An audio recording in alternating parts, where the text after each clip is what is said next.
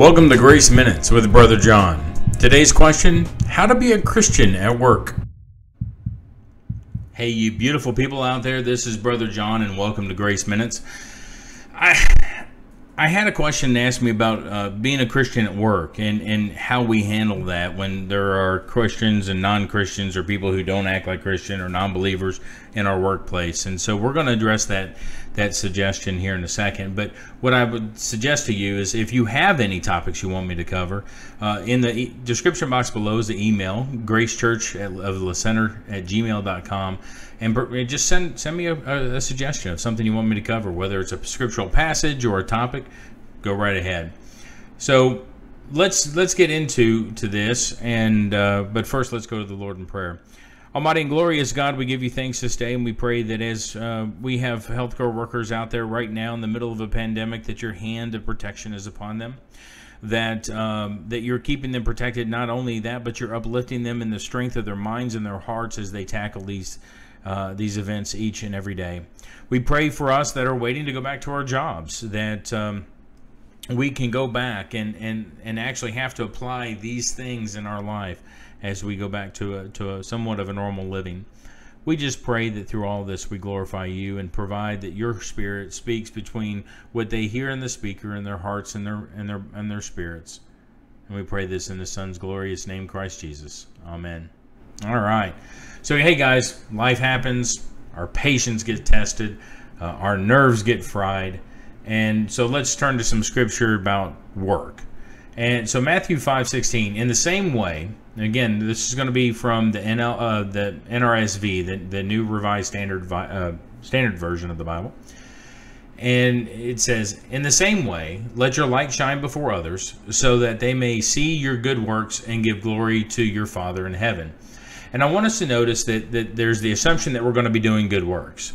Not for our salvation, but because of our salvation. Not for God's grace, but because of God's grace. Not for His love, but because of His love.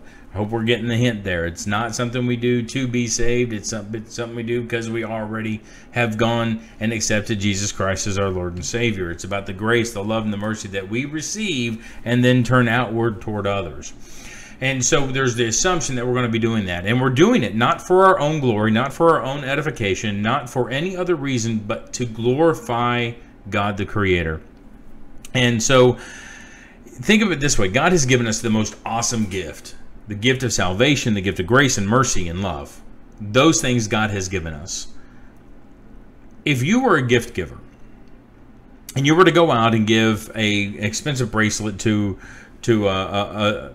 a spouse, a girlfriend, a daughter, or somebody, or a nice necklace to a son or husband or what have you, and they never wear it, how would that make you feel? They don't like it, waste of money, could have gone somewhere else, so on and so forth. When I was 16, a lot of kids today are very blessed. And they get cars when they turn 16. I got a bicycle. What if I never rode it? Or about the more expensive car? How about if they never drove it? You would also feel the same kind of things. God has given us this gift of love, mercy, and grace, but if we don't use it, how does that make God feel? And I think there's those questions. We can parse that in theology later, but I think as a starting point, it's a good starting point. So let's look at 1 Peter 3:15. It says, but in your heart sanctify Christ as Lord. Always be ready to make your defense to anyone who demands from you an accounting for the hope that is in you. There's three things I want us to look in here. First of all, always be ready. Second, to defend on demand. And what are we defending on demand? Accounting for the hope that was within us. So let's look at the always be ready and defense and on demand. And I think we struggle with this. We struggle with it, and it's difficult because we don't really work at it. And what I mean by work at it, we don't really know our own call story. I mean, we don't have it settled. We don't have it in a 30 to 90 second elevator speech. We don't know our own faith story.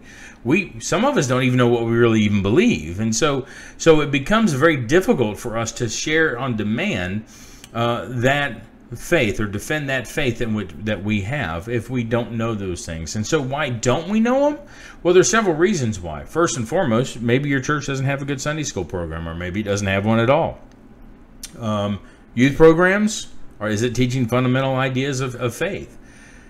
Are you in a scripturally based worship service? Not one where the preacher opens the word and then gives his own opinion or her own opinion on it, or where they open the word and they completely make it mean something else. That's something that's real fun to talk about. So real quick, great example of that. Jesus comes down off the mount, curses the fig tree because it's not bearing fruit, kind of compares it with Israel, looks at his followers that have followed him down off the Mount Zion, and he says, if you had the faith of a mustard seed, you could tell this mountain to heave itself into the water, and it will. Okay, I've heard sermons on that mountain is our finances, our relationships, our troubles, our addictions, and whatnot. The faith part, I'll give you. The mountain is not. In that particular scenario, Jesus was giving his followers a death sentence. And what I mean by that is to say this. When he points back at that mountain and says, you will tell that mountain was Rome. He's telling his followers that if they had the faith of a mustard seed, they could tell Rome to take a hike, and they will. Now, do you think Rome was going to do that peacefully? Not so much. But anyway, I digress. Let's get back into it. So you may not be at a scripturally based worship service, and that you also, a lot of people have a lack of desire to get into the Bible. They're more into these things, right, than they are to reading the Bible. And it's fine. You can have your Bible on the phone, and you can do your Bible studies on your phone. I'm not saying the screens themselves are bad, but we're way into social media more so than we are the Bible. We're way into seeing what the Joneses are doing, keeping up with the Joneses and whatnot, than we are about what we're keeping up with what Jesus said. And so we struggle with the ability to have a clear defense of our faith because we're not rooted in the Word. So we need to get rooted in the Word, and that leads me into how we prepare for it. So to have a 30 to 90 second elevator speech about your faith when asked for it allows you to plant seeds on a small, quick conversation with somebody. Does that mean that those seeds will just go boom and bloom? No. I mean, one of the great things Paul says, I planted, Apollos watered, and only God grows it.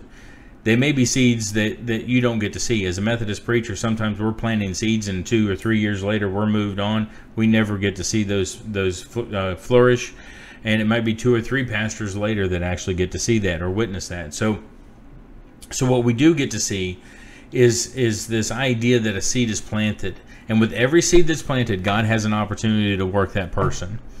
As I always say, God has an opportunity to take the Holy Spirit and jerk a knot in their tail. I say that to even my church members, so that's not unique to non-believers. But we need to also be studying the Holy Word, because we're going to be questioned by it or about it. We're going to be asked, what does it mean when this is said? What does it mean when this is said? And if we're not in a good covenant group or Bible discipleship study or something where we're really diving deep into the Scripture in group, we'll never really be able to defend that Bible. And it's okay to turn around and tell somebody, hey, look, I'm still learning this myself. Let me get the right answer for you. Or if you think you know the answer and find out a week later that you gave the wrong answer, to come back and say, I need to be truthful with you. I found out that this scripture really means this. And then provide it that way. So, again, if your church doesn't have a discipleship making process in place, go to your pastor and say, hey, pastor, I want to start with you a discipleship process in this church. I guarantee you, for the most part, I pretty much guarantee you, that there's not a pastor alive right now that would look at that and go, not so certain about that. Let me lean in here. They really would be tickled over it. Okay, so this third thing in that passage that I wanted to look at, so we looked at the giving a defense, always being prepared to do so, but the accountability of the hope that resides within. And so the first thing it is It is a phrase that assumes that we understand we already have a hope residing within us. If we don't have that hope, we need to work on getting that hope and see all the things that I talked about a minute ago, right? As far as the study and the prayer and the worship, all of those things being scripturally based and being deep and rich in the tradition of discipleship. If we truly want the hope or have the hope in us, we will exude that hope. It's not bitterness that's coming out; it's hope that's coming out. So if what we're releasing from us is bitterness, then we are sowed with bitterness. And this is the passage that comes from the NLT, or the New Living Translation. Mark 7:15 says, "It is not what goes in the body that defiles you. You are defiled by what comes from your heart." So if hope is in the heart, hope comes out of the heart. If hate is sowed in the heart, hate is what comes out of the heart. We act however our heart is sowed. So if you want to know what a person truly believes, just watch the way they treat other people. That will let you know what a person truly believes. So you're at work, and the people around you, they don't act like Christians. What do? I would say you do you. It's probably the best thing you can do, right? We can be what God has made us to be. You do you, the best version of you. And we do that, but we struggle. We struggle because we're not rooted, or maybe we are rooted, but we're just a little shy. We need to get over that shyness real quick. Scripture also tells us that I didn't give you a spirit of timidity, but one of power and strength, right? So, our power and boldness. When we're working around those people, what's the easiest thing to do is to slide into their activity. Sin's easy, guys. Sin is the easiest path to go. Your language, your distrust, your anger, your frustration, your envy, all of these things are the easiest responses, the quickest responses for people to develop. Jesus tells us the gate to destruction is wide. That is like a 10-lane freeway into that gate. But the gate into heaven is narrow. And that is a winding, traversing, narrow road. He actually says not many will find it. The reason it's not found is because we don't look. And so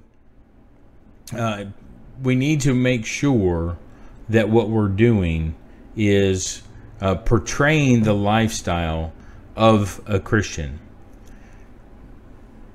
So being that Christian at work or in that public place is difficult. I mean, like I've said before, it's something we have to practice, right? How do you get to Carnegie Hall? Practice, practice, practice.